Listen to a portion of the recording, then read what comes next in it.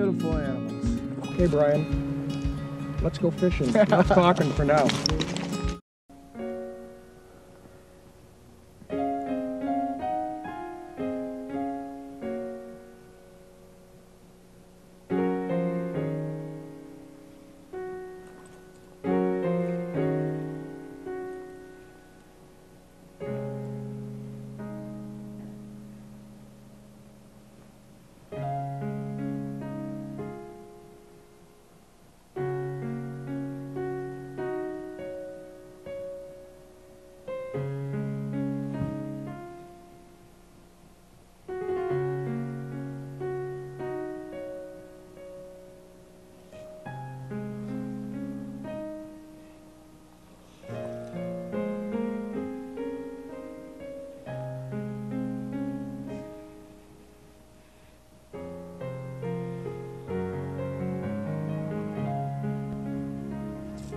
There we go.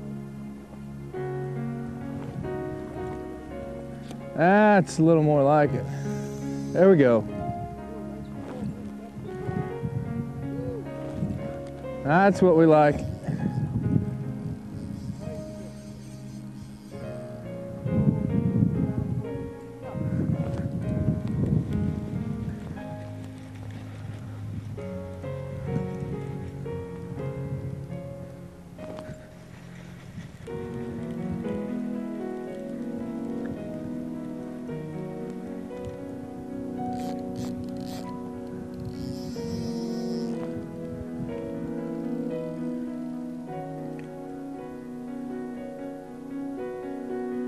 Oh, this is just so much fun. They don't take direction very well.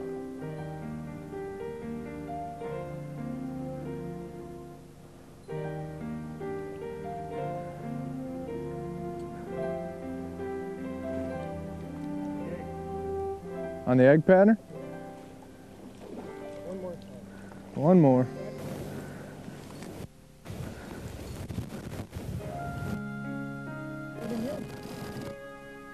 Yeah, but that was half-hearted attempt there.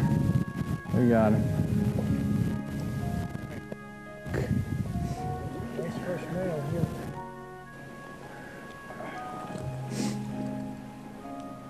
Yours took the egg too, right? Yeah. That's interesting. Nice fish. Let's see. Okie doke.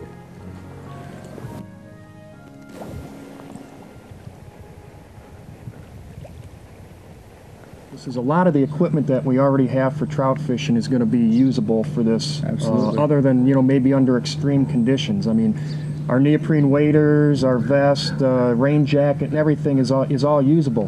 One thing I really want to stress is a very important piece of equipment, though, is good quality polarized sunglasses. I mean, they're an absolute necessary item, you know, for successful steelhead fishing.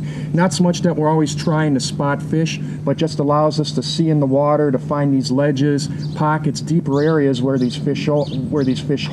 It's just really important that you have glasses, and also for eye protection too. It's absolutely, as far as being in the guiding business, I couldn't be a guide without polarized sunglasses. That's all there is to it. Yeah, you're absolutely right. The stuff that you already own is going to be applicable for this fishing. You may have to make a few adjustments in your tackle, but another thing to mention is that a lot of this can be done in fairly extreme weather conditions, and you want to be sure that you're properly dressed for the weather. You want to wear the right wicking materials underneath your waders. You want to have the right layering pieces, and you want to have some good rain gear and stuff, because if you're uncomfortable out there fishing, you're not going to be happy, and you're probably not going to be successful.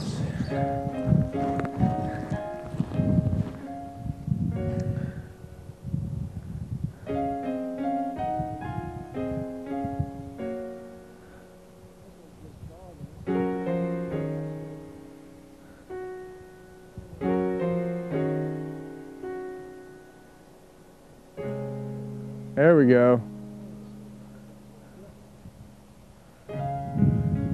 You want a hand or you got it? Okay.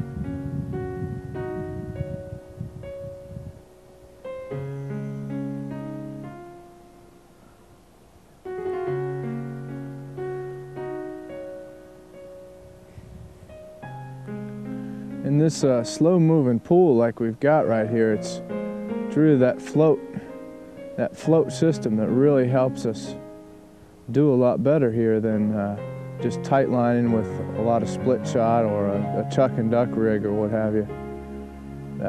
Whereas if we were just tight lining, that split shot would pretty much go right down to the bottom and sit there. We wouldn't get a good drift. And that float keeps the flies and the split shot suspended off the bottom and allows us to get a drift through this slow pool. And as you see, there's quite a few fish holding here. Boy, it pays off.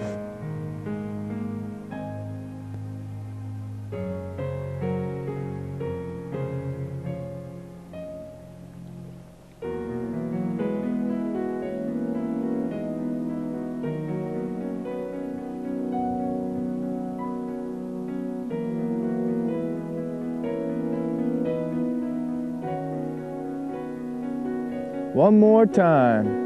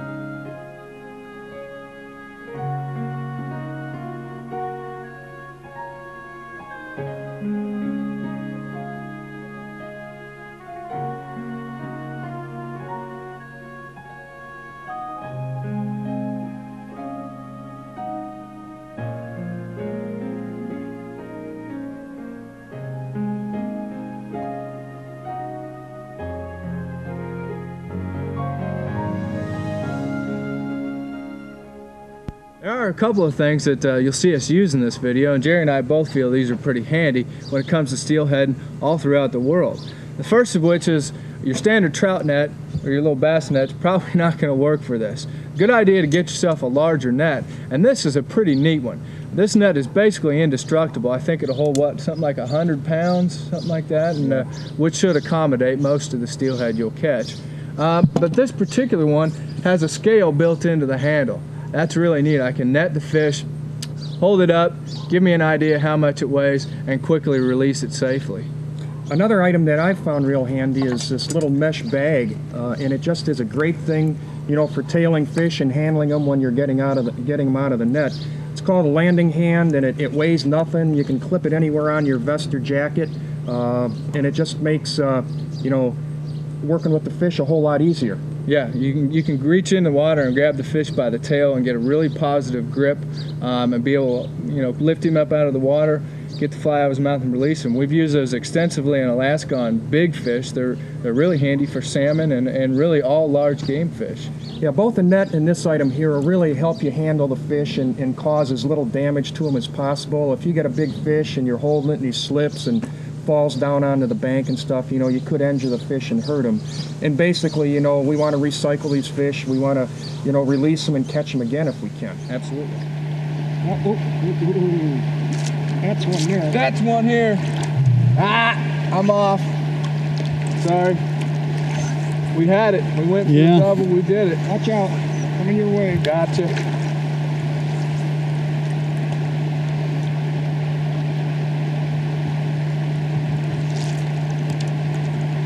Ooh, big fish. Big fish? Big fish. I might want you to come over here, Brian. No problem. This is a hog here. Okay. If I can keep mine.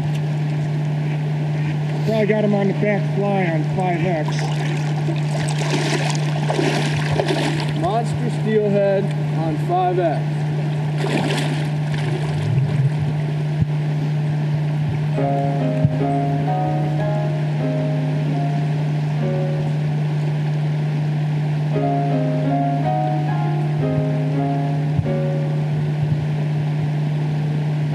Big fish.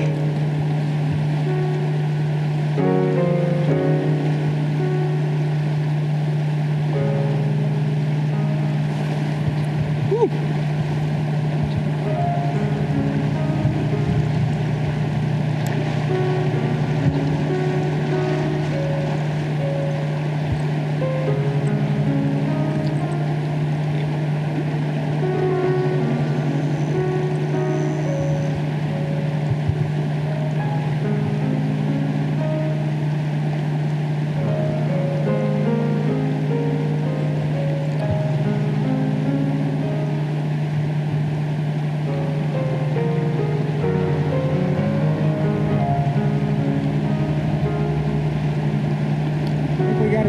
double digits here if we can get this one in.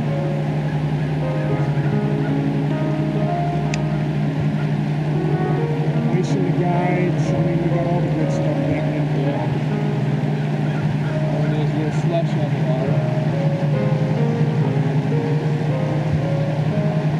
Oh, double digits. Double digits. Big fish here. Definitely looking at double digits here. It looked like a male, didn't it? And took that little hit the bead head there.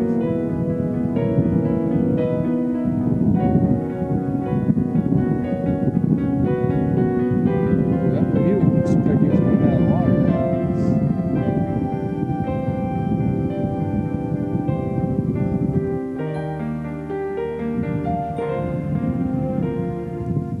Yeah, that had much of the butt section there.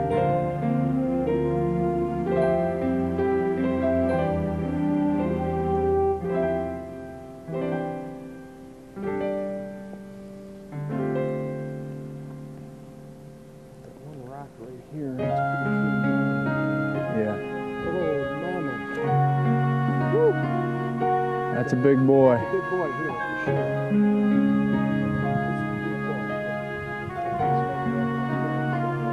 Yep.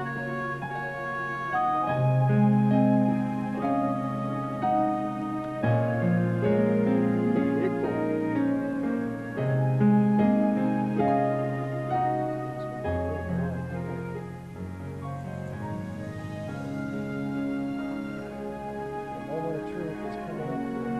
Oh my goodness. Oh, that is a thick fish. This is a classic Manistee male here. Yep. Got the shoulders on it like a football.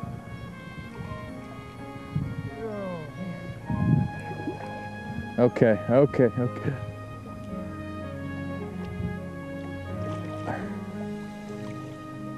you go, buddy. No! Yes. Oh! Bottom out the scale. Man. What a bruiser. Woo! Man. That is a bruiser. Big, big fish. Awesome fish. Yeah. Oh, God.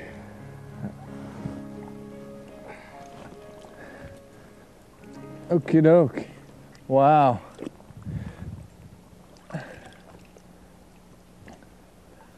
That's almost too much to handle.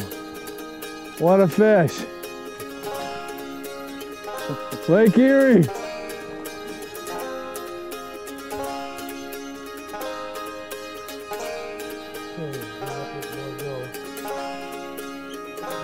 It's all right. There it goes. Took off. Yeah. Good deal. All right. What a fish. Woo.